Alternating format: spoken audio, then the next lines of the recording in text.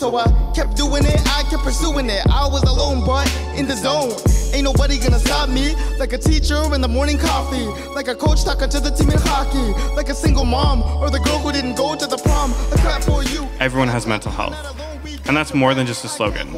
The conversation can only be truly impactful if everyone is a part of it. Everybody wanna be.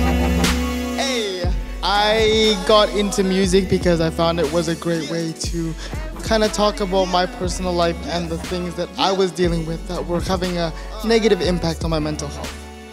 But I was bullied a lot due to my disability growing up, and I just didn't feel like I had a voice. And music provided me that foundation and that safety net where I felt like I could be anybody that I wanted to be. Every time I try to find some peace within myself, some peace of mind, I go, don't you know about me?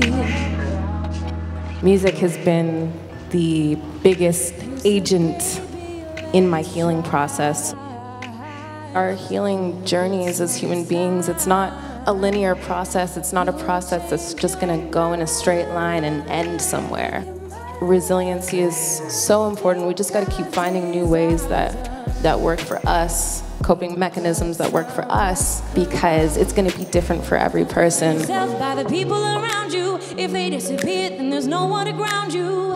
Baby, there's a beauty in solitude. Just get into the mood. I had really low self-esteem, but always presented myself as a very confident and stage-loving person. So I think a lot of people are very confused by that juxtaposition that you could be a performer or someone who was always, you know, when I was a kid, I was always like, I'm gonna be the lead actor, here's what we're doing. But, you know, on the inside, I was incredibly insecure. And it is shocking the people who will come up to me and talk to me because I'm like, but you're so confident. And I'm like, wait, but I'm so confident. You know, there is no like one type of person.